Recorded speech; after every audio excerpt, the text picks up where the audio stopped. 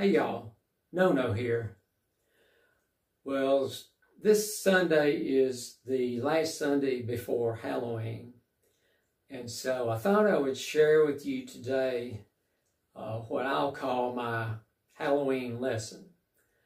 That's why I'm wearing my devil shirt today.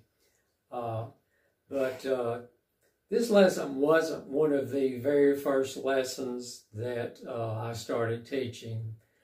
And it all came about back in the days when Harry Potter, all the books and movies and all that stuff started becoming very popular. And I even noticed some of the students in my Sunday school class were talking about Harry Potter, and some of them even had like some of the toys or props or t-shirts or things like that. And so I didn't know very much about Harry Potter at all, but when I started doing a little bit of research into it, and I'll say up front, I've never read any of the books or seen any of the movies or anything like that. So I'm not an expert on Harry Potter. And the lesson really that I was teaching back then really wasn't specifically aimed towards Harry Potter. That's just what got me thinking about the subject of witches to start with. And so really what I wanted to get my students to think about was what witches really are, and is there really any such thing as a witch? Or is that just something that's made up for Halloween or, in the movies or things like that? And so I started searching the scriptures, and I found that, the Bible doesn't speak a lot about this subject, but there is some lessons that are taught about avoiding witchcraft. And so in Deuteronomy 18, 9 through 11, and of course Deuteronomy was the last instructions that Moses was giving to the people of Israel before they crossed the Jordan River into the Promised Land. And so if you take a look at Deuteronomy 18, verses 9 through 11, it reads something like this, or it reads like this. It says, when you enter, and that is when Israel enters, the land which the Lord your God gives you, you shall not learn to imitate the detestable things of those nations. There shall not be found among you anyone who makes his son or daughter pass through the fire, or one who uses divination, one who practices witchcraft, or one who interprets omens, or a sorcerer. So we see that in the NASB anyway, it specifically uses the word witchcraft.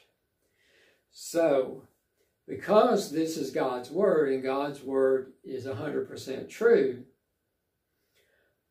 why would Moses have warned the people of Israel about people that were going to be practicing all these things, including witchcraft, if there was no such thing as witches and no such thing as witchcraft?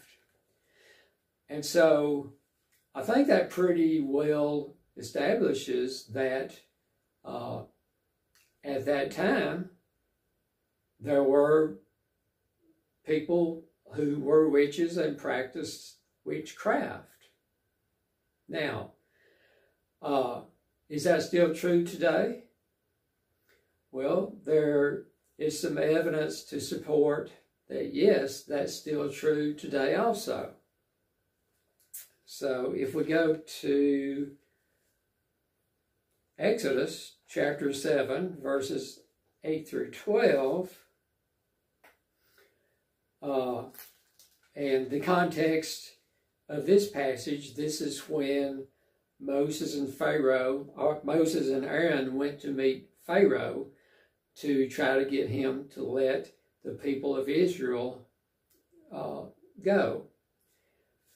And so in chapter 7, starting with verse 8, it says, "Now the Lord spoke to Moses and Aaron, saying, when Pharaoh speaks to you, saying, work a miracle, then you are to say to Aaron, take your staff and throw it down before Pharaoh, that it may become a serpent." So Moses and Aaron came to Pharaoh, and thus they did, just as the Lord had commanded. And Aaron threw down his staff down before Pharaoh and his servants, and it became a serpent. Then Pharaoh also called for the wise men and the sorcerers, and they also, and the magicians of Egypt, and they did the same thing with their secret arts. For each one threw down his staff, and they turned into serpents. But Aaron's staff swallowed up their staffs. So, the evidence that there still could be witches and people practicing witchcraft today is found in this passage. And if you think about it, Aaron and the sorcerers of Pharaoh did the same thing. They threw down a staff, and the staff turned into a serpent. But we know that the power for Aaron's staff to become a serpent, where did it come from? Well, it came from God, because God was the one that commanded them to do that, to prove to Pharaoh that they were really from God. But Pharaoh's sorcerers did the same thing, didn't they? Or at least it appeared to be the same thing. And really it was the same thing, except for the power to change Aaron's staff came from God. But where did the power for the sorcerers of Pharaoh come from? Well, there's really only one other possibility of power like that in our world, and that is the power of Satan. And so, if you put those two things together, first of all, Moses warned the people of Israel that there were going to be witches and people practicing witchcraft in the land where they were going. And then you look at the actual example of witchcraft performed by the sorcerers of Pharaoh. When you put those two things together, well, is the power of God still the same as it was back then? It absolutely is. Is the power of Satan still the same as it was back then? It absolutely still is. So, Satan very much wants the world to take him for granted, to think that he's just a little cartoon character like this. Satan wants people to think that, Halloween is just, a little game where children go to door and say trick or treat. If that's what your children want to do and that's what you want to do with your children, follow the leadership of the Holy Spirit.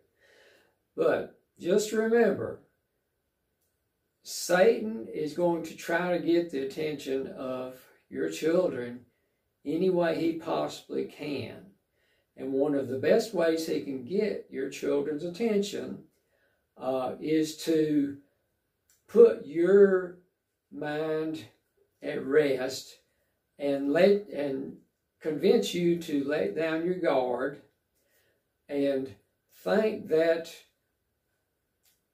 all these things are harmless enough and it's not going to hurt anything. And it may not. But I would say this, if you are warning your children about the dangers of drugs and alcohol, the practice of witchcraft or worshiping Satan, or your children getting involved with some type of occult, that can be eternally dangerous. Drugs and alcohol are only going to affect us here while we're on earth. But if Satan slowly gets control of what is influencing your children, then that has eternal consequences. So, you may or may not choose to use this lesson, and a lot of it has to do with, the age of your children, and, their ability to understand about demons and the power of Satan, and things like that. But I want to share with you a post that I saw on a website, and it's called witchvox.com. And this is actually a website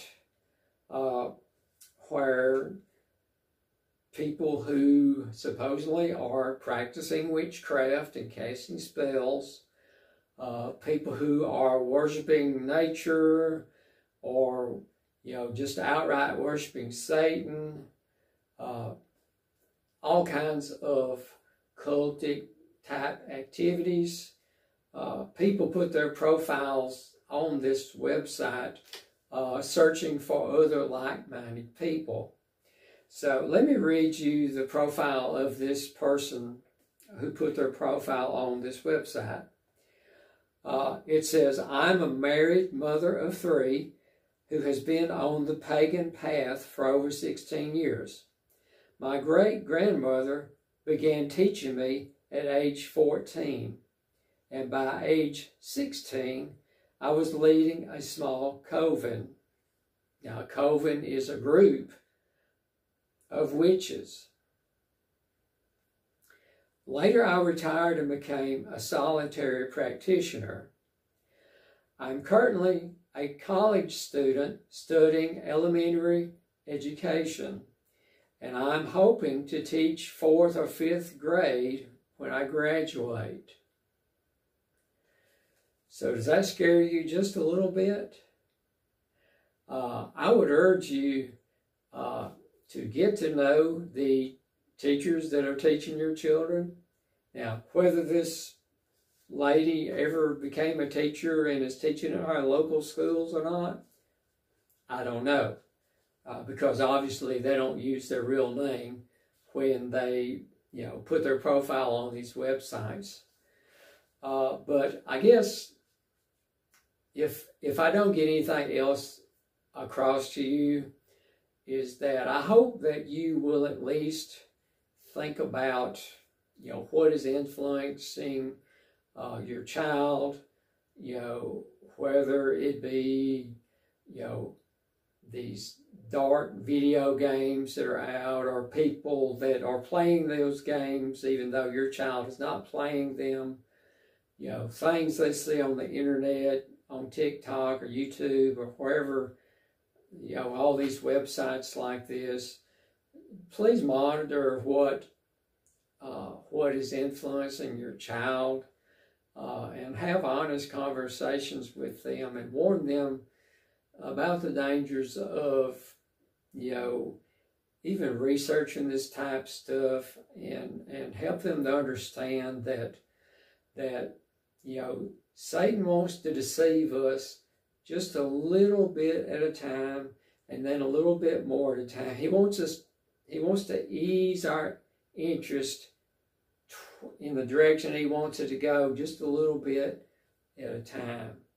So I don't know if this lesson is something that you will want to teach or not, but think about the implications of it. Now, I'm sorry to say there's no game to play, there's no craft to do, because I never, to me, this is such a serious subject that I just, went over this scripture with my students. I read this post that this person, their profile they put on this website. But there's nothing fun or, to do. I was hoping that the fact that this would kind of be a shock to them as to what they felt like witches were, and whether they felt like that there might actually be such a thing as witches in the time of Harry Potter, when everybody was making such a light thing about it that it was harmless. I wanted them to at least think about it. So that's it for this week. I appreciate you watching. I'm sorry that, there's no craft or anything like that. Feel free to use your own imagination, but use it carefully, because we want to not downgrade the seriousness of this subject. So if anybody teaches this lesson, I wish you'd leave me a comment and see how it goes and how your students feel about it. As always, I appreciate you taking the time to watch this video. God bless you, each and every one, and vaya con Dios.